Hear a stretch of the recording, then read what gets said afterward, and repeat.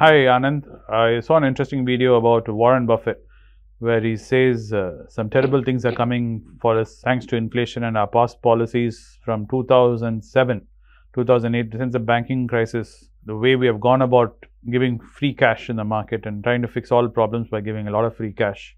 He says we are in some interesting times. He's being very polite and modest, and as usual. But the old man has taken care of himself. At 92, the bandicoot is very sharp. In pet uncle, I'm calling him bandicoot.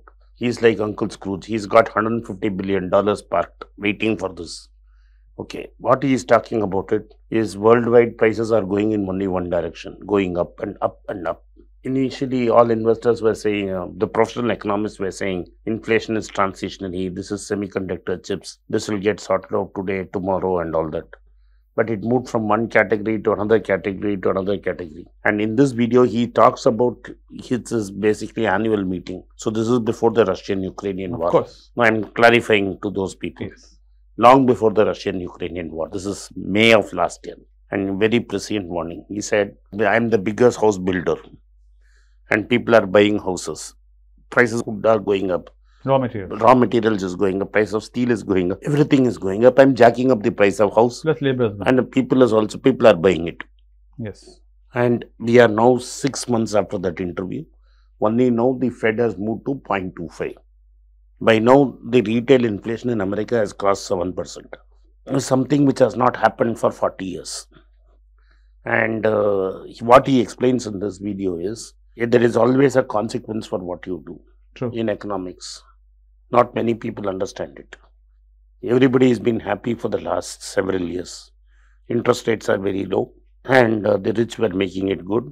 And because of the pandemic happened, about 85% people got 1,400 from Biden. And before that, Trump gave giving some money. So every American, about 90% of America got about $4,000. And before that period, there was a survey which said more than 50% of Americans could not rustle up $400 for an emergency. They were cash starved. And they got $4,000. So they really had it good. 85% of America getting $1,500 is a mind-boggling sum. Yes. Now Americans like to spend money very quickly. But they were forced to sit at home. They did nothing. Because of the pandemic. And the pandemic. I'll tell you how bad it was. Guys from here who went there as software engineers, who are staying there permanently, temporarily on H1B, got this gift check. Some of my friends did too. Yeah. And then one of the persons, I told him, Bank of America, because the interest rates were zero, they wanted to make money. So they said 2% into processing fee. 2 years, no interest. Loan for $30,000. So it's not free, 2% processing fee, but that is absolutely nothing. They brought it down to 1%. You are negligible for 2 years. At 1% is negligible money. So people borrowed money. They splurged it in stock markets. You had those meme stocks and everything going Cryptocurrency. up. Cryptocurrency. And people simply didn't know what to do. And they had so much money, which they have not had for so many years. So the moment the economy came out, they started to splurge. True. And they splurged it on consumer goods. They splurged it on buying. You could buy a house with practically zero EMI at very low rates, and housing market became very hot. A lot of people gave me that feedback that housing market became very hot. Parts of Texas had been crazy. Yes. And then what happened is, once this happened, people started demanding more to come to work. So there was this led to a wage spiral. Yes, inflation and people were talking about $7, $8 2 years back. At $15, McDonald's and Amazon could not find people to do labor work. To fill the roles. So we are talking about a huge labor shortage. And all the time they were worried about unemployment. Unemployment has never been lower in America. Correct. There is a concept in economics called Nairu, that is below which you cannot crack unemployment. If your employment falls below a level, inflation will go up. Before that there was a Philippi curve, which said that higher inflation means more employment. But there's a point in which that, like, water cannot be too hot. Equilibrium, yes. That equilibrium point is it cannot be calculated scientifically. Yes. That has broken. The social sense, yes. Now what has happened is, there are plenty of jobs available. There is nobody.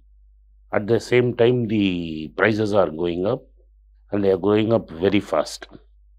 Now, this was before the Ukraine war. Now, the Ukraine war, everybody knows, has affected only crude prices. Correct. No, it has also affected wheat and sunflower oil. Russia is one of the largest producer of wheat, and Ukraine is also one of the largest producer of wheat. They are Let's both not forget about fertilizers. They are great exporters. Now, fertilizer will come, and they are also one of the largest suppliers of sunflower oil. So, food prices, which are already high, which are already heated up, are getting more and more heated up. Now, governments will become unpopular. That's what happened in Sri Lanka, Turkey, Pakistan, and Russia.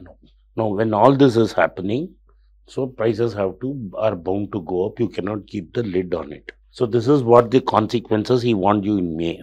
He said people have to pay the price for this. Yes. You cannot have free money. Things cannot be pleasantly good, and things cannot be in a lid. So these, actually he's saying 2008. I would say it's happening from 2002 with that Greenspan put.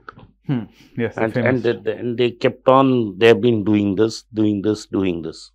Now, the supply links chains in China is also stretched. Two reasons. One, they are following a zero COVID policy, and they have locked down many of their factories. True. So, there is a shortage in supply chain. And then there is another problem.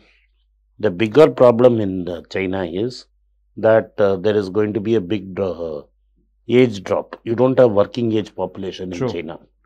So, there is a increase in prices in the sub-factory gate also. All this means that demand, it's a overheated economy. Larry Summers is a Democrat. He's been talking about rising prices and how the Fed is behind the ball. That Mohammed El-Arin, the economist from Cambridge, has said there are two possible. There were only two possible outcomes. That this is going to end. Either inflation is going to go out of control, or the Fed moves very fast, and there's going to be a recession next year. So one of the two has to happen. The Fed cannot engineer a soft landing. This is what he is saying. What Buffett is hinting is, how do you protect yourself against inflation? Sure. He says so how do we protect? The best way to protect against inflation is to improve your skills. Because if your skills improve, the kind of money you can ask improves. And when the kind of money you ask improves, you stay ahead of the curve. Correct. Unfortunately, 95% of the people cannot stay out of the curve. The next best thing you can do is invest in the best businesses at reasonable or fair prices. Unfortunately, they are not available. The free money is shoved also. So you have to look at what are these kind of businesses like Microsoft, Apple, and Google, which can grow perennially with very low investment. So this is why I was suggesting in India we invest in the IT index, which last year I did. It shot up 50%. So what I'm trying to say is, this has to end, and when it will end, we don't know. Most of us who are watching will ask you, when is it ending? So we don't know when it will end, but the end will come. This is what Seth Klarman said, and it will be very harsh. Yes, the higher you climb, the larger the fall. The higher the climb, and the value of currency has dropped enormously. People don't realize it. Like there's an old bill lying with me, which our father bought in 1972 when Radha was 1 year old, and that's our sister was 1 year old. He bought a gold chain for her, and he bought gold at 27 rupees and 25 paisa a gram. How much? Yeah, I know. 25. My sister is 50 now. Yes. In her lifetime, the rupee has devalued 20 times. Yeah, but like what Buffett says, people don't understand. The concept of a trillion doesn't even have a meaning anymore. The 100 rupee note is not even worth 1 rupee today. True. Okay. The gold coin with gold chain that the old man bought is 20 grams even today. That day he bought it for 585 rupees. I have the bill. Now I have to put 1 lakh for it to balance the weighing scale. That is the level of debasement of money. And in what Charlie Munger says, in his lifetime, your dollar has become 6 cents. That is America. I know. In his lifetime, dollars become. So 1 rupee has become minus 20 paisa. So different countries debase their currency at different rates, levels. Yes. But as long as the water doesn't get too hot, you don't complain. So this is what he is trying to say. Anyway, I think we're going to live through some interesting times over the next few years. Yes, you will. Anyway, thank you, Anand. Thanks Thank for you. this. Thank you for watching, Beeraj. If you like this video, kindly subscribe to my channel and turn on the bell notification. If you really liked it, please consider sharing it with your friends and relatives. And if you don't turn on the bell notification, you will be not notified every time we do a video. I have written 2 books in English, The Alchemy of Money and Ordinary Stocks, Extraordinary Profits. These books are published by us and are ready. If you want to procure a copy, send us a message to the WhatsApp number given below and my team would respond to you. If you want an Amazon Kindle copy, you can click the link below.